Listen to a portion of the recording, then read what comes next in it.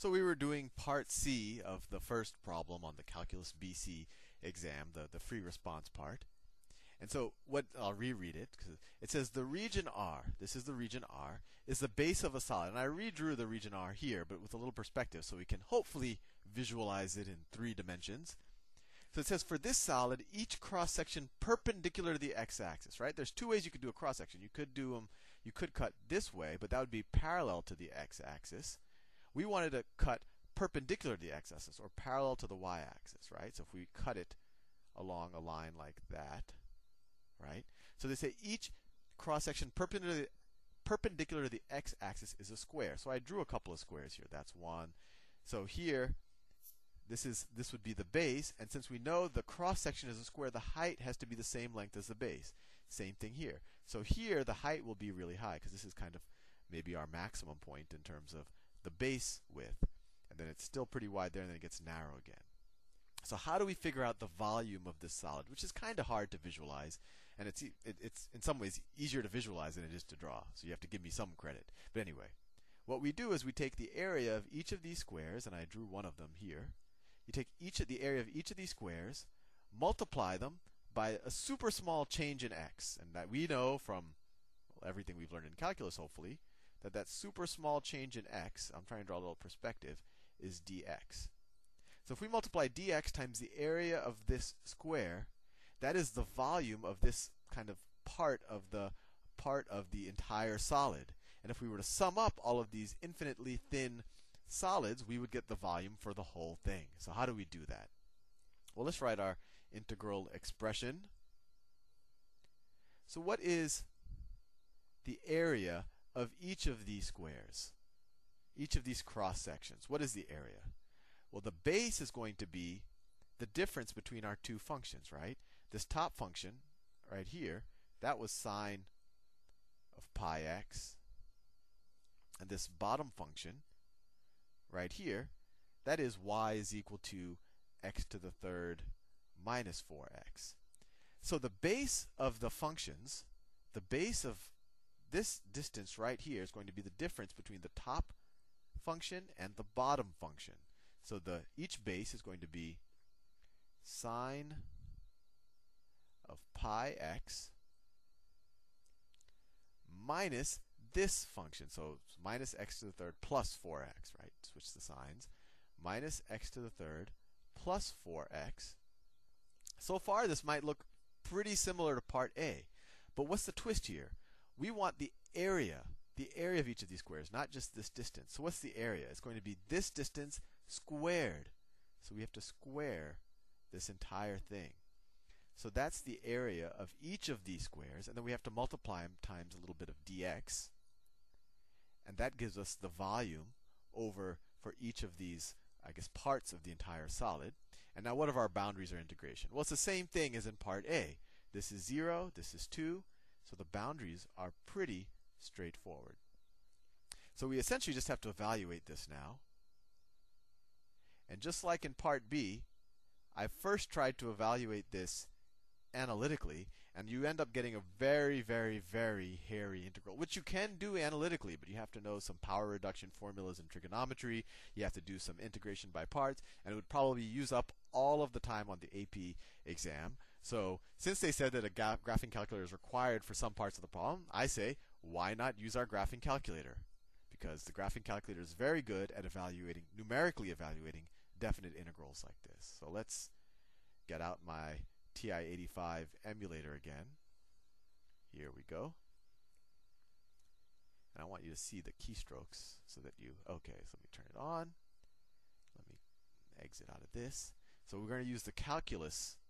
We're going to use the calculus function here. So second calculus. And this function right here, this is definite integral. Very useful function to use. Press F5 to get our definite integral. And then we just type in the expression. So the expression, let me move it down a little bit. So it's open parentheses sine of, where's pi?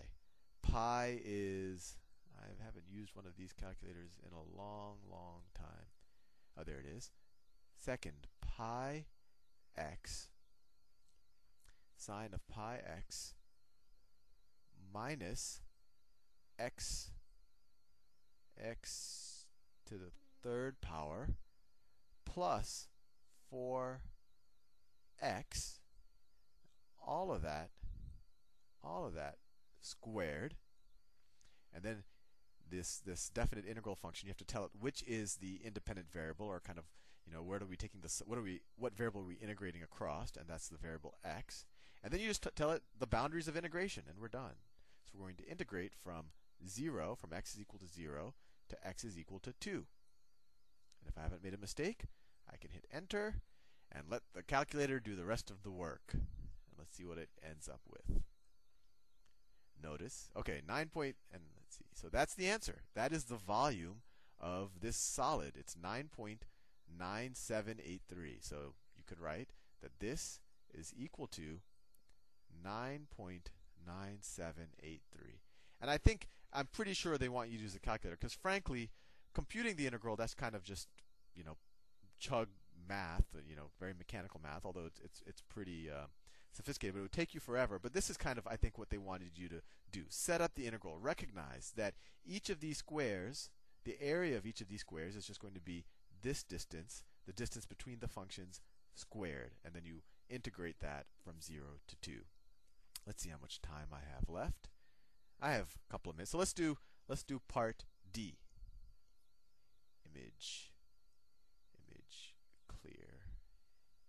Invert colors. Okay, part D. The region R models. Let me edit, paste.